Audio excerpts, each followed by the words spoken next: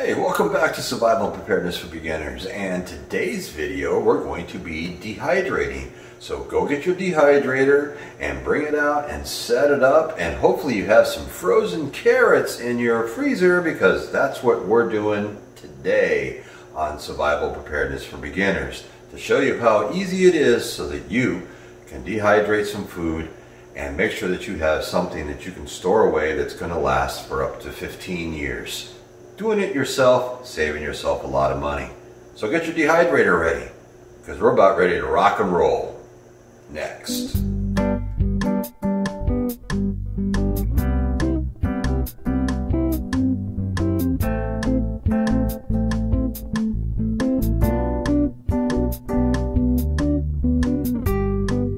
Once again, we went and got our dehydrator, right?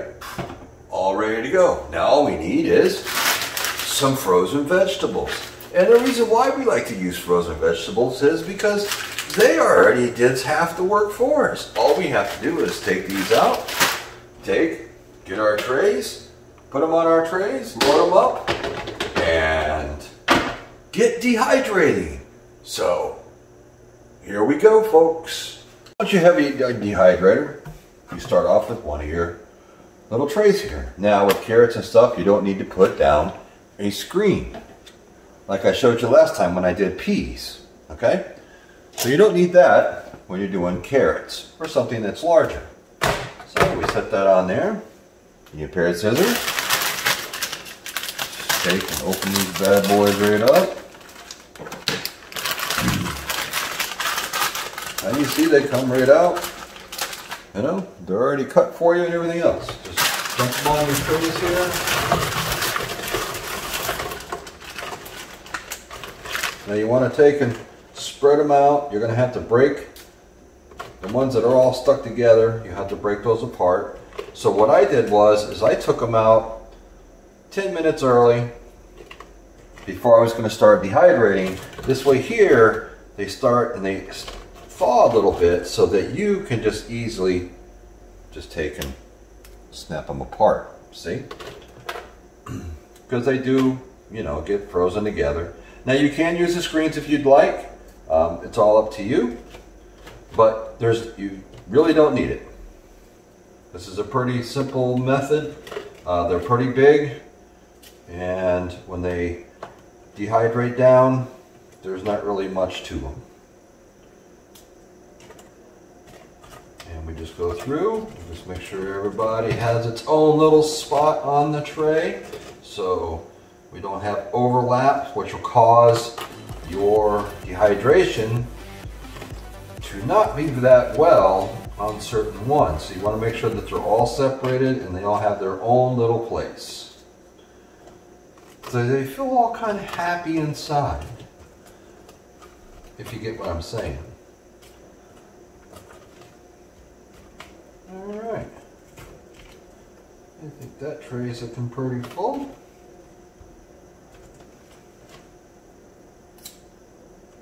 We're going to have to save those and put those on the next tray. So basically you want an all layered, single layer. No overlapping, no doubles, triples, none of that kind of stuff. It all has to be a single layer. And let me pull you over here real quick. I'm going to show you what I'm talking about so that you can see right inside that tray. See, folks, just a single layer, and we're going to do that with the rest of the trays, and I'll be right back. Okay, folks, so we have all these trays all loaded with the carrots. We have a little overflow here off of the top tray. We're going to throw that on. Now, like I did say, to save yourself and your little fingers from a little bit of heartache, make sure you take the bags out of the freezer about 10 minutes before you start this process. This way here they start to thaw a little bit and they pull apart really nice and easy. They're all sliced real nice for you. You can pull them right apart, doesn't hurt your fingers, and this way here you can get everything going. Now with carrots, I'm going to put the lid on. With carrots, you come down right down here, okay? We're going to do your temperature is 125. And then your time is, it's anywhere between 9 and 12 hours. So we're going to start with 9 hours. Hit the start button. And once we're all done, we'll be back to check them, see if they're ready. And then we'll start putting them in canning jars. Very simple, folks. We're going to have our own dehydrated carrots that are going to last for up to 15 years if you store them properly. See you soon. Good morning, everybody. And our carrots look like they're done. So we have our canning jar ready. And we're going to go in and take a look at these. I'm going to bring the camera over here so you can see what I'm doing. All right, so let's see what we ended up with. As you can see, they all dried. Really nice. Good to go. I did end up doing them for a total of 12 hours. So now what we have to do is take all these out of here, put them into our canning jars, and then we're going to vacuum seal them. And this way here, they will last for at least 15 years. Be right back. Okay, so we're back. Now, one thing. You may want to use the screens after all, just because some of the smaller little pieces of carrots, they do dehydrate down, they fall through, and they end up in the bottom of a dehydrator. If nothing else, at least put the screen on the very bottom rack. This way it catches anything that falls through. Now, we have our vacuum sealer out here. As you can see, I do have the attachment with the large mouth. All we're going to do is put this right on here like so. Hit accessory and wait for it to do its magic.